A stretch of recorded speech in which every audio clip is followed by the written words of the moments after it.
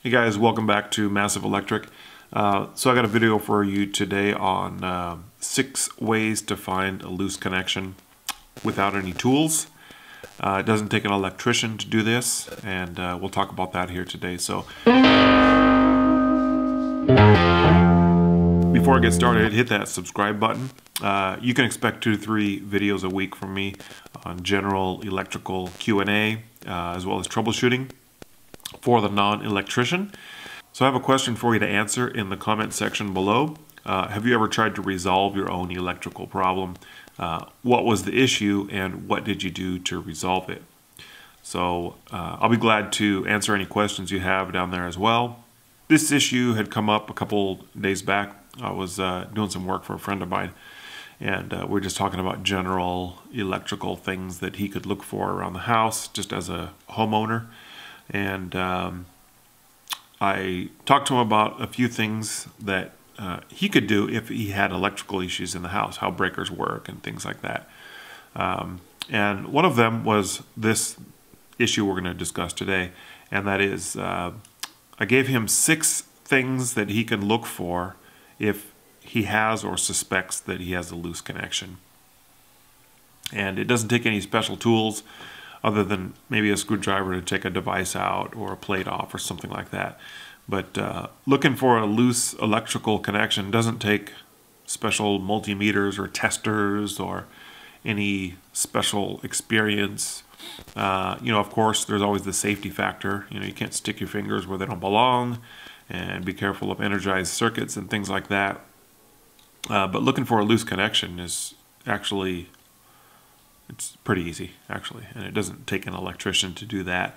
It is something that you could do, and there are some symptoms of a loose connection, which we've talked about in the past. If you think you have an electrical issue in the house that might be caused by a loose connection, you might see symptoms such as flickering lights. And that could be fixtures or recessed lighting in the ceiling. It could be lamps that plug in. It could be flickering display lights or clocks, like an alarm clock. It could be a TV that's plugged into an outlet and the TV is flickering off and on, which actually is not good for the TV. So usually lighting is the most common thing that you would see with a loose connection, or that might be caused by a loose connection. Although there's other things, but that's the most visible. So as far as symptoms, those are the most common visible symptoms that you would see is lights flickering or electronics or any kind of indicator lights flickering off and on.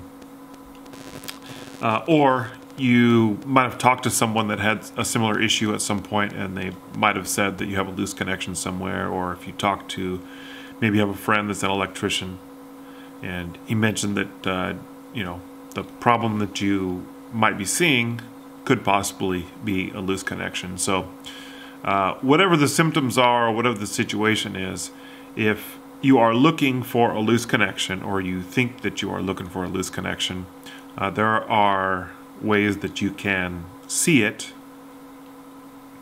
like I say, without any special tools or anything like that. So one of the first things to remember is that a loose connection electrically means that electrons are not flowing through the conductor or the terminal strip or the wire nut like it ought to be, and electrons are trying to get from point A to point B and they can't do that. And usually there is heat associated with this, and that heat causes all kinds of crazy stuff to happen, which if you don't find the problem, it'll get a lot worse. But you can actually see, there's some things that you can see if you have a loose connection. And so keep in mind that a loose connection can be anywhere in a circuit. It could be in a fixture, could be in a junction box, it could be behind a device, that is, could be behind a switch or a receptacle or a GFCI, could be in a splice, which would be ideally in a junction box, could be like I said, could be in a light fixture, could be in the electrical panel.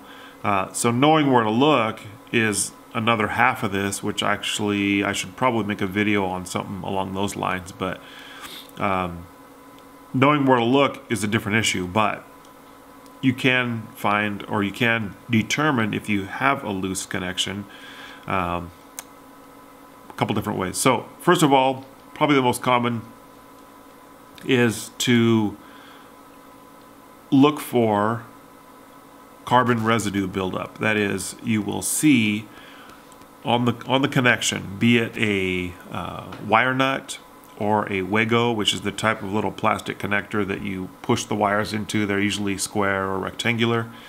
Or if it's a terminal block that has screws in it, or if it's any number of type of electrical connections, spade lugs, Polaris taps. You do have to be careful with carbon residue buildup. Usually you can see it, you don't have to start touching things. And you do have to be careful, because anywhere you have a terminal, if it's a hot conductor or the neutral, it could be carrying electricity if you don't know where that circuit is, or if the circuit's on or off. So you do have to be careful about it. You don't want to touch a connector or a live connection. But if it's on a wire nut, or if it's on the face of a device, a lot of times you'll see like a receptacle that has a burn mark on the front of it. That burn mark is carbon residue, and if you wipe your finger on it, it'll just wipe right off. So that's carbon residue. Like I say, it's black or gray or brown in color. It looks like discolored plastic, but it could be on the metal parts of the connection as well, which you do have to be careful about, like I mentioned. So that's number one, looking for carbon residue buildup. The second thing that you can look for is to look for burned insulation on a conductor. So wherever that conductor is terminated, under a screw, in a wire nut, fixed to something,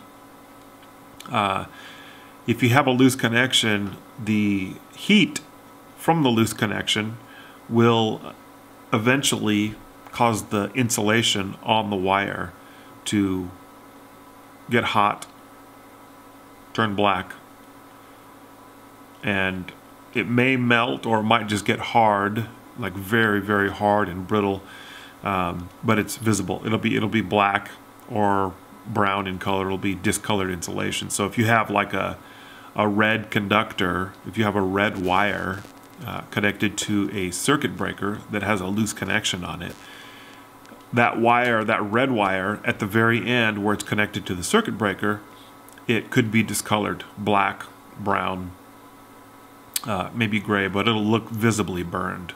And I've even seen it to the point where the insulation will be burned off some distance from where the connection point is at. So it'll be right near the connection, and it'll start burning back along the wire. So it won't be in the middle of the wire, it'll be right at the end, close to the termination. And if you see that, you know that that's a bad connection or a loose connection. So the third thing that you can look for if you're looking for a loose connection is to look for an arc at the point of connection. And that is an arc or a spark. Now, if you are looking at a connection and there's no movement in the building, everything's quiet, no ACs are running, no appliances are running, there's no fans or motors that are causing slight vibrations, you may not see any kind of arcing or sparking at any connector anywhere. But if you've narrowed down a circuit that you believe has a loose connection on it, say it's one of your lighting circuits and you think that there's a loose connection somewhere, but you're not sure if it's in the hot or the neutral. If you go to the hot wire and the neutral wire, wherever there's a connection, be it a junction box or at a device or whatever, if you move the wires, you have two black wires inside of a wire nut as an example. If you move those two wires and you look at the connection itself, you can see a slight spark. But you got to know what you're looking for there.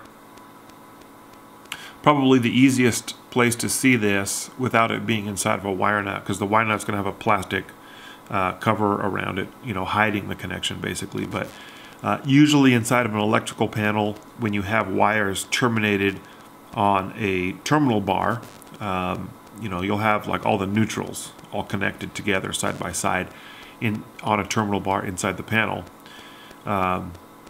And if the loose connection had just started recently to where it's not showing signs of carbon residue and it's not showing signs of burned insulation on the neutral, that is the white wire. If you find the white wire that you suspect is on the circuit that has the loose connection, and you ever so slightly move that white wire in the terminal where it's connected, there'll be a little screw there, not touching it, but you're touching the wire. You can see a little spark if there's lighting or an appliance that's on that circuit and drawing any type of current off of that circuit. You can see a spark. It's a possibility, so it's just something to look for, is to look for an arc at the point of connection. The fourth thing that you can look for if you are looking for a loose connection, and this is the most visible with lighting. It could be with an appliance that's plugged in. It could be a TV, microwave, if you can see any kind of lights or indicators on it, alarm clock or something like that, is to look for lights flickering when the wire that has a loose connection is being jiggled around.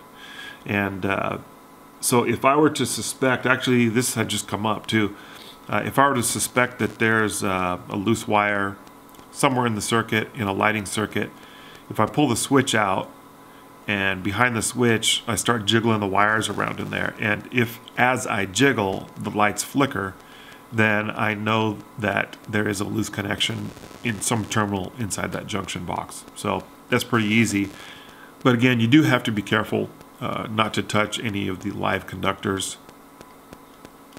You know, you can touch the wire, the insulation on the wire nuts. You can touch the face of the device, but you do have to be careful because underneath the wire nuts, the wires can be live, and on the sides of your device, be it a switch or an outlet, those screws, the terminal screws on the side of that device, can be live as well. So the fifth thing that you can look for if you're looking for a loose connection is to look for blackened or burned metal at the point of connection. So if you see, like I just talked about number 3, if you see an arc at the point of connection when you move the wire around a little bit, if it's been prolonged and you've had like lights flickering for a few months and you couldn't determine where the problem was at, over a period of time, that slight arc will discolor and or burn the metal, be it the copper or aluminum wire, or the terminal screw, or the spade lug, or the terminal block where the wire is connected to. It'll also become burned. Now, obviously it won't be as visible as it would be if it were wire insulation or wire nut because of the heat. But the metal at the point of connection can get burned or blackened. And I have seen this under a circuit breaker, the newer circuit breakers that connect to the panel, where the busing is. There's little fins, little tabs that connect to the back of a circuit breaker. If you have a circuit breaker that's not fitting right, or it's bent or damaged, or it's just had a loose connection for a long period of time, the busing will get discolored behind a circuit breaker. And this is actually, if you see this, it's actually something that you're going to have to look at possibly replacing your whole panel. But I don't want to get into the troubleshooting part of that right now, but you can see blackened or burned metal at a loose connection. So the number 6 thing that you can do to find a loose connection, which I actually mentioned just now, is to look for melted plastics.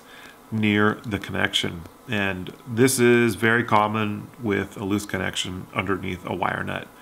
And so if you suspect you have an outlet with a lamp that's got a loose connection in it, take the outlet out, look behind there, and you see a wire nut that is melted or melting or discolored or is not the right shape, or it looks like it's been melting, you have a loose connection in there. And that's going to take a little bit more than just replacing the wire nut, because the wire itself will probably be damaged, and it'll take a little bit more work to actually fix that. So so most of these, actually let's see, 4 out of the 6 of these things we talked about you can do with the circuit turned off. So you can look for carbon residue with the circuit off. You can look for burned insulation on the wire with the circuit off. You can look for blackened or burned metals at the point of connection with the circuit off. And you can also look for melted plastics near the connection with the circuit off. So 2 of these, you kind of need to have the circuit on in order to find a loose connection. If you're looking for arcing or sparking at the point of connection, and if you also look for flickering lights as you jiggle a wire. If you're looking for flickering lights, the circuit does need to be on, obviously. So those 2 things you'll have to do with the circuit on, which I don't want to say it's unsafe, but you'd have to be careful, because you got to watch where your fingers are at. So anyway, that's about it. Thanks for watching. Hope that video was helpful for you today. Just 6 things that you can do to find a loose connection if you know you have a loose connection, and if you're looking for a loose connection. So I hope it has been helpful for you. Please subscribe for more videos like this, and share this video with anyone that you think would find it helpful. Also, if you liked the video, give it a like. If you disliked the video, give it a dislike. Add a comment. You can send me an email at massiveelectric2014@gmail.com. Check out my Instagram at massive_electric. You can hit me up in the DMs there if you have questions. And also Twitter. I don't use it too much, but you can hit me up on Twitter at massiveelectric. So thanks for watching, and have a good day.